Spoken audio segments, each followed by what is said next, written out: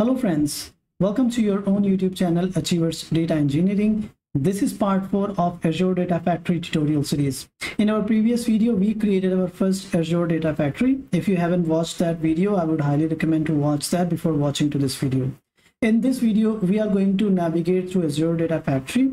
We will see what are the options available in Azure Data Factory overview page. And we will also explore what is Azure Data Factory Studio. All right, so on this overview page of Azure Data Factory, we will be able to see most of the basic details which we provided while creating this Azure Data Factory. For example, its location, we can see its resource group and subscription and some other basic details. Now, below that, you will see we have an option to launch Azure Data Factory Studio that we will just talk about in a few minutes. Apart from that, we have got some hyperlinks through which we can either go on the quick starts, refer to some documentation and training modules. And in the bottom of the overview page, we have some quick monitoring charts. So with help of these quick monitoring charts, we will be able to see what are the pipelines we have recently ran, because we haven't ran or created anything, it's all blank. But once we will have multiple pipelines and they will be running, then we will be able to see quick details over here. For example, how many pipelines runs, how many activities runs, how many triggers got executed, what was the CPU utilization of integration runtime, and what was the runtime memory. So don't worry for these details as of now. I'm going to cover everything step by step. For now, it's just good to know where we can see things. Talking about activity logs. Activity logs contain some operations that we might perform on this resource itself. When I'm saying this resource, I'm referring to Azure Data Factory Studio. For example, I just tried these kind of operations just to show you guys. So we can see I tried to create a delete log, and then I tried to create a log and then I deleted it. So these kind of operations will be visible here. Talking about access control, this is one of the important screen. From here, we will be able to grant access to someone else on this resource. So let's say I want to add, add a role assignment, or I want to add as a co-administrator. So let's say I want to add a role. Then I can simply, click on that. It will navigate us to this screen. We can select any role. For example, if I want to select, I want to grant someone monitoring reader access, I can select this one, click next. Then finally, I can select members. So here I can provide its email address and that will be added. So you can just click next and access will be given to that particular person. Tags are the same thing that we saw while creating this Azure Data Factory Studio. Because while creating we left it blank, that's why it is blank. Anytime we can come here and add more tags or delete existing one. Talking about diagnose and solve problems.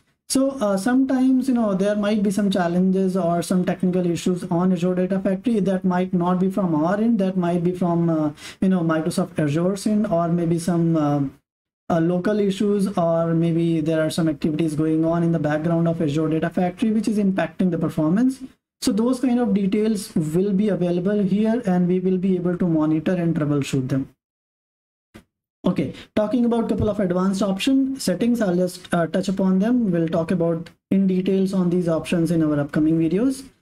When it comes to network access, there are two options, public endpoint and private endpoint. For now, you can consider it like when this public endpoint is selected, then whatever communication. So what happens in the Azure Data Factory, all the communication or all the compute that we will be using, that will be provided by self-hosted integration runtime. Consider it as a compute power or gateway that will be providing all the compute power to perform activities, run pipelines in the Azure Data Factory. So when this public endpoint is selected, then all that communication, all that data movement is going to happen over public internet. However, when a private endpoint is selected, then all that communication and data movement will happen over a private endpoint. Private endpoint is nothing but providing or limiting an IP address within an VPN tunnel. So if we are opting this private endpoint, then all the communication and data movement is going to happen within a VPN tunnel over a secure network. Talking about managed entities is again a way of securing data communication. So let's say we want to give access to any other application to communicate with Azure Data Factory, then we can set up these things using managed entities. We will again talk about these things in details in our upcoming videos. Talking about properties, we have got some information regarding Azure Data Factory here. Then logs are nothing but, let's say we don't want this Azure Data Factory resource that we have created deleted accidentally, so we can just set up some log here. We can set up two different type of logs that can be read only or that can be deletion. So let's say we can create a log that someone will not be able to delete this Azure Data Factory resource, or someone will not be able to modify any details on this Azure Data Factory. We'll talk about these details in our upcoming videos. Then moving towards getting started, quick start. Ideally, I believe this option should be on the top, but don't worry. So here we have got some quick links and document that we can go through to understand Azure Data Factory better.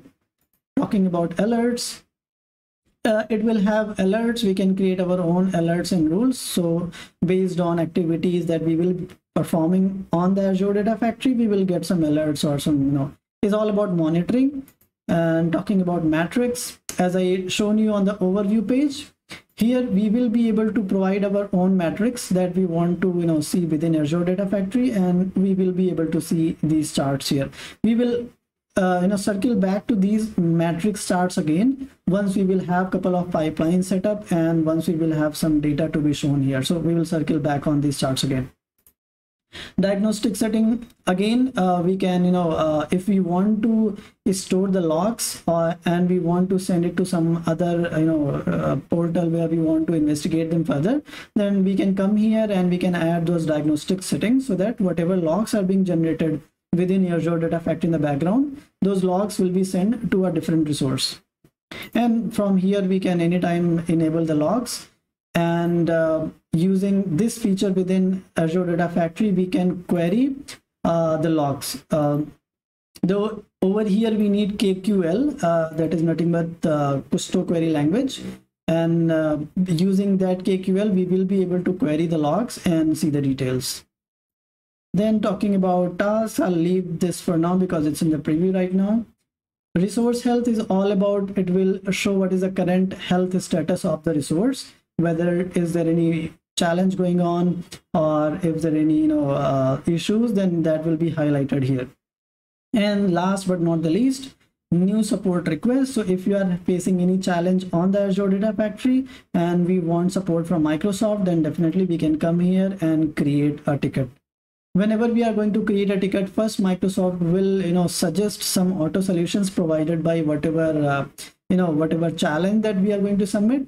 If you are not satisfied with that challenge, then definitely we can go ahead and submit a ticket. All right, I believe that's all about the overview page or the first page of Azure Data Factory. Now let's talk about Azure Data Factory Studio. To go on the Azure Data Factory Studio, I just click on this Launch Studio and wait for a couple of seconds while it is loading. All right, once you will click on Launch Azure Data Factory Studio, you will be landed on this particular page. This is the home page of Azure Data Factory Studio.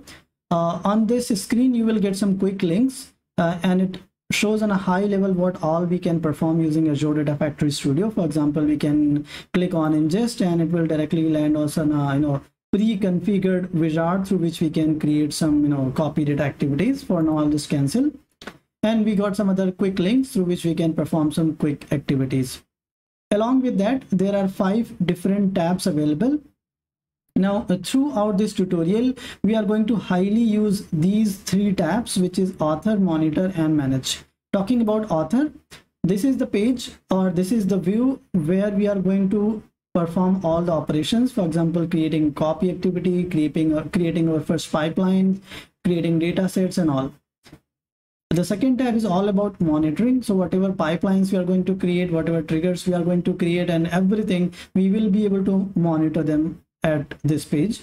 Then talking about third page, managing. So whatever resource or whatever items or artifacts that I'm talking about creating at the author page, we will be able to manage them from here.